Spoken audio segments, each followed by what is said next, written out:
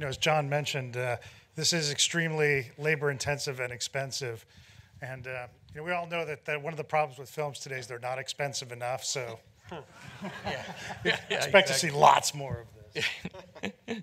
Now, the first thing I add here is, well, I'm not a lawyer, and to quote a line from The Simpsons, nor do I play one on TV, but, it seems like ownership of performance is a really big question here, and I think it's something that probably won't be answered by us, be answered by some committee in SAG to see what you do it. But I just want to get anybody's, thoughts on that, like, because if somebody owns this, then I know from the film I just finished, we recreated holograms of Sinatra, Elvis, and Marilyn Monroe, and we had to get approval and payment to the estates of all of those actors.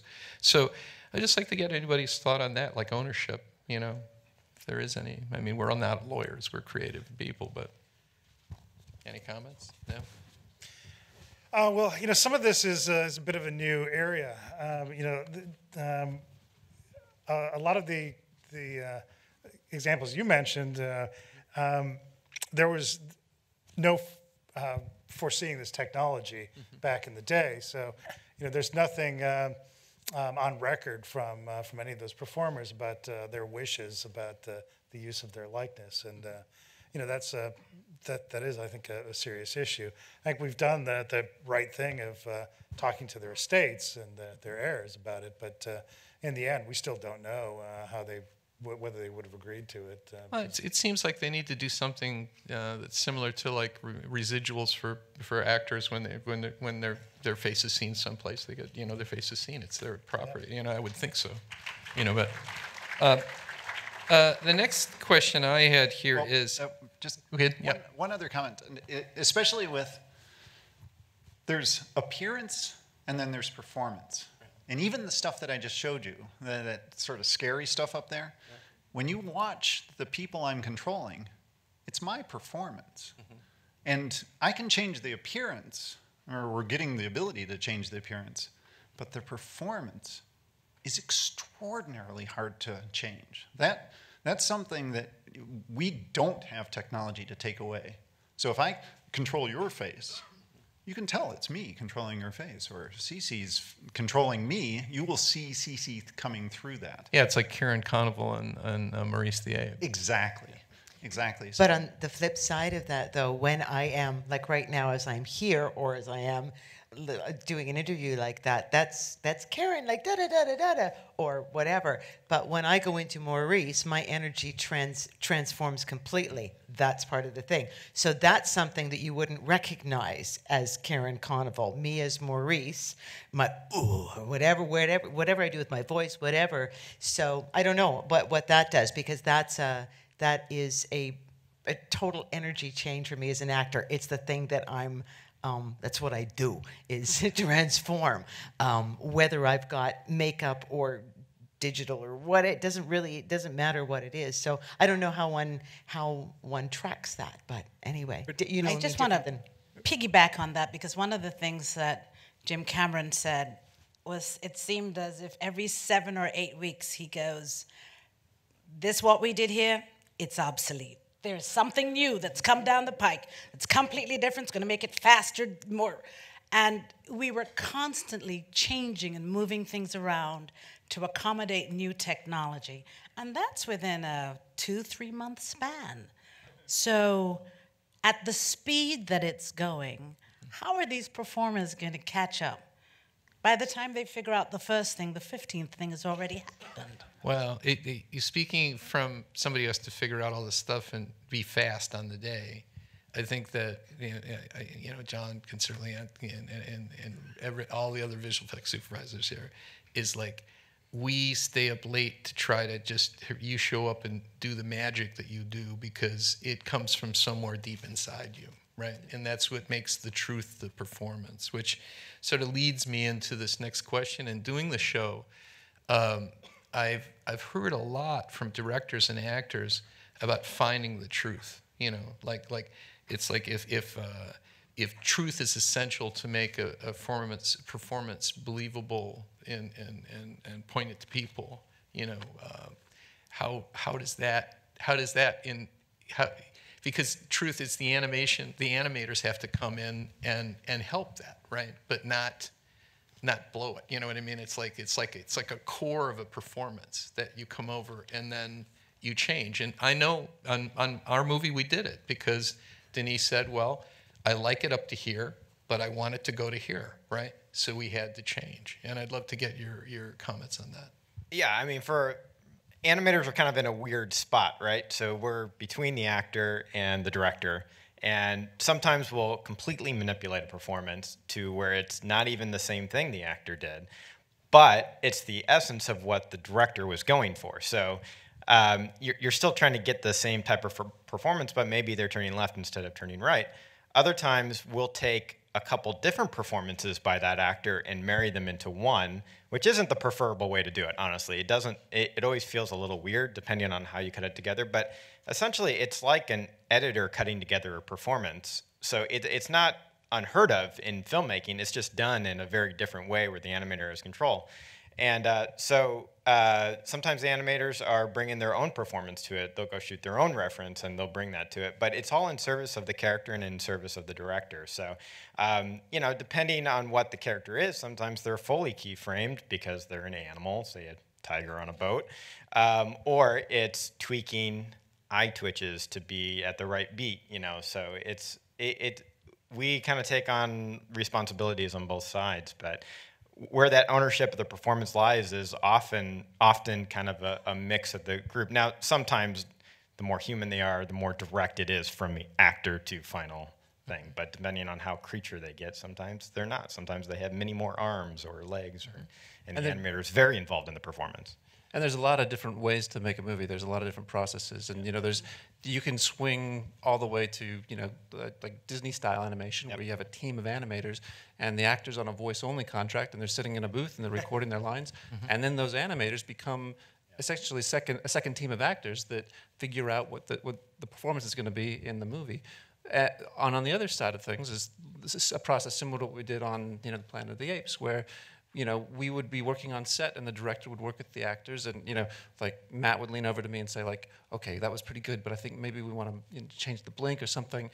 And part of our contract was that we would go again and he would try to get that performance there on set with the actors, and that became a much tighter template that we would then match to. But we would still do what Matt's talking about, which is the editors would go in and they'd take a little bit from take 2 and a little bit from take 5, and they come back to take 2, and they would refine the performance by blending the best bits of everything that the actor did there on the day. Do you find, this is for CC and Karin, do you find that you do more takes or less takes from a conventional film? When you're in the zone, when you're doing it, is it about the same? When you're doing performance capture, do you find that is like you spend the same amount of time on getting your scenes, or is it shorter or longer? And because I've heard from somebody told me, said, yeah, like everything's a close-up. There's no wide shot, so the actors are, any take could be used as a close-up, like if you like your previous take. I'd love to hear from you guys on that. Well, I can really only answer this from the standpoint of what is it like to work with Matt Reeves? Because I mean this sincerely. In no way is it any different. I didn't find it any different filming the performance capture role of Maurice than I do from any other role I've done. However, if you're working with Matt Reeves, who is going incisively deeper and deeper and deeper in on every single take, it's very likely that you could wind up doing 20 takes of something as Matt carves closer and closer to the truth of the scene.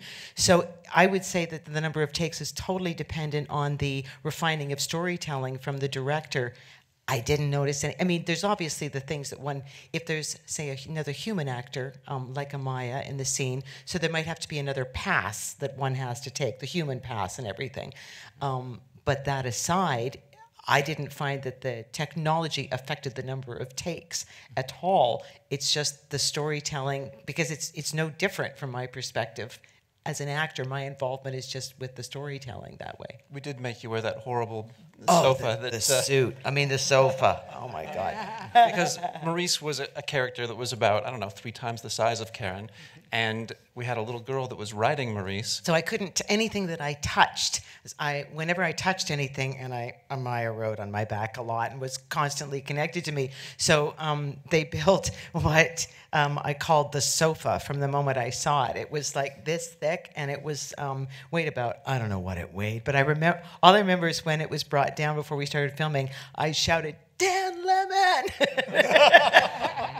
What is this? It's like the day before we start filming more. Anyway, yeah, so that was a few technical challenges. Yeah, but that doesn't really increase that maybe the time preparing for the shot, but not the actual number of takes. Yeah. I have to ask, CC, did he really have a tail that you flopped in that scene where you go his tail like? Yes, you're not wearing much costumes. Yeah, yeah. There's just distinguishing who from whom. So I had ears, and I had a tail, and I had this beautiful sort of, not that elaborate necklace that you saw me wearing, but something that definitely said, that's Moad. And just in terms of, it's individual because of who the director is. So my director is Jim Cameron.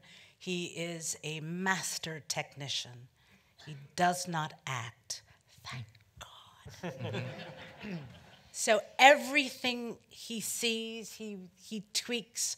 We do a lot of rehearsal. And then when that camera is ready to roll, he's picking up several things at once. There are many cameras.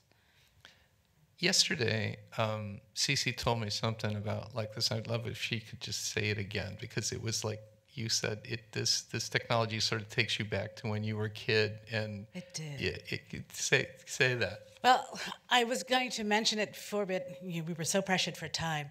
But it's kind of like the kid who gets the fabulous gift in a beautiful box. The gift gets chucked aside, and the box becomes your ship, your airplane, your first house, your funeral coffin, and all of these things that your mind just roams free for. In this VOM, which I know is changing because I came from mocap, motion capture, you're just in a large gray box. And you're told, horses are chasing you, rocks are flying from the air, roll down that hill, duck under, scream, there's fire right behind you. And you're seeing nothing. Sometimes they're throwing sponges at you, like a paper, whatever they can, because the scene is already set, and you're just the live instrument that goes into it to make the entire scene come alive again. I think it's just beautiful because it takes us back to being kids. You know what I mean? Back to square one. All right, we have some actual questions from the audience, and I have one question of my own that I want to ask too. So, the first one is: what as actors can we do to prepare for the technology in casting for the future projects and new skills or anything like that? I think that's a great question. Just briefly, I think do not think of technology, because this is the one thing that they cannot quite grasp yet, is you come in with your talent, your bag of emotions, and what it is you want to portray about a character, and just show them what you have to offer. What do you think? Absolutely. It does, as somebody said earlier, I think it's been said a couple of times too, like maybe Andy said it too, what it opens up in terms of like the end of typecasting in that way. Though there's other ways that one doesn't need to think in terms of typecasting, but if you can embrace it or bring in your performance and explore as far as you can, whether it's an orangutan or a 9-foot-tall whoever, if you can go there in your thinking, in your imagination, and in your own exploration of that, then there's possibilities of these ways to capture it. So I don't think it's about the technology at all. I think it's actually about just even going further, deeper in as an actor and setting yourself free to that. I'll also say that where all this stuff is going is trying to strip away a lot of the technology. Despite a lot of the tech that you're seeing in the current state of the art, where it's rapidly going is trying to strip all that away to make this as natural and friendly for the performers as possible. And we do really feel strongly that everything that we're doing. We're trying to create the best conditions for performance that we can. We strongly believe that, if two characters are in a scene, they got to be playing their performances against each other, and not, this person's captured 3 months later. But you know that when they say, I need a younger version of CCH Pounder, it's going to be so much easier now. But I mean, as well, the problems in the preparation, that's kind of our job to figure out. Like, I don't think from the actors, it's not their problem, that's the visual effects problem. Like, how do we remove all the limitations and make it as easy as possible? Okay, the next question is, can you elaborate more on the animator artistry that goes into helping and bringing these performances to life? And it brings to mind something I was always taught when I think when I was working on T2 at ILM, and somebody just came up to me and said, animation is acting. And everybody had to do a scene that really had to animate, the T1000 there, had a mirror, and everybody looked into the mirror, and Matt was saying they still do it. We still do that, of course, yeah. I mean, we're all actors that don't get behind the camera. We're behind the camera in the form of, giant creatures and things like that. But all those same principles we study and things that we look at other performances, and when we're breaking down a character, that's the first thing we do, no matter what it is. If it's an animal, we have tons of reference. If we're out there also shooting reference of each other, we have an animator's acting room in the building for us to go into and do whatever, roll around, and a lot of the stuff we have to do is pretty physical. So we've got certain animators that we've actually typecasted for different things. So it is very much performance driven, and how much of that we do, like I said before, varies from project to project. So sometimes it's 100% keyframed, we take it over, and it's the animator's performance, and it's maybe just an actor's voice. Other times, like I said, we want to stay as true to whatever needed to be done for that. So, if it's something like Maurice here, you want to stay pretty darn close to what that performance is. So it's less invention and more about, getting that performance across that you want. But yeah, we'll do everything in the book. But the one thing that has changed a little bit over the years is animators are kind of trained and, from kind of a Disney style, but doesn't work in this case. So you kind of have to throw the rule book out a little bit and really study the way things move. And this is where motion capture is fantastic for animators, because there's a lot of weird stuff. If you animated that, you'd get it rejected. But when it's motion capture and they do a weird foot thing, it just brings that extra layer of life to it. So I think it's a fantastic tool for bringing performance. Okay, another question is, do you need formal training to do performance capture? And if so, where do you study motion capture? Websites, whatever, right? I think Woody Schultz might be in the audience at this point. But one of the things is, it seems that each company, because the genre of their film is so special and secretive, my experience, is that they teach you everything on site, and that's probably why it takes so long.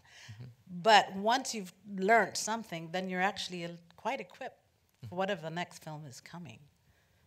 And from the visual effects side, I would say work with as many talented companies as you can work with. I was fortunate enough to work at John's company for a while, Industrial Light and Magic, and I learned a great deal, right? And because if you try to work with talented people, you'll learn how they're addressing the current technology, and all the big talented companies, MPC, DNEG, ILM, WETA, are all just pushing the boundaries as hard as they can, right? Every day, digital domain as well, right? And in terms of preparing to do this kind of work, the advice I'd give to actors is do your best to just ignore it. You don't do anything different. Act as you would if none of this technology was present, because that's what we're really interested in. And if you do try to learn the technology and you learn something about it, it's going to be different next year anyway. And then one other thing to add to this, like the technology also, most of the technology is really geared around how to help the actors in their performances. And one of the things we've been able to do and see a lot more of is getting the actors in for initial sessions, then being able to turn around a version of them as their creature or their character. So as they're actually doing the performance on set, as they're doing those live performances, they can actually see what their character's going to look like, how much of their performance comes through. So it's no longer quite as blind as it had been in the past. Yeah, a good example for me recently on that was on Rogue One. We had Alan Tudyk playing a droid character, and We invited him up to ILM, and he spent an afternoon in our motion capture volume with a thing we call the magic mirror, where he could see his performance in real time mapped onto the droid character, so that he had a chance to play around to see what sort of motions looked good on the droid. You know, how loose does he want to be? Does he want to sort of act more stiff and robotic, or does he want to kind of have sort of a slouchy attitude? And he got to spend an afternoon trying stuff and seeing what felt right for the character, and he was able to internalize that and then bring that to the set. So he sort of went into that with some confidence that what he was doing was going to look good on the character.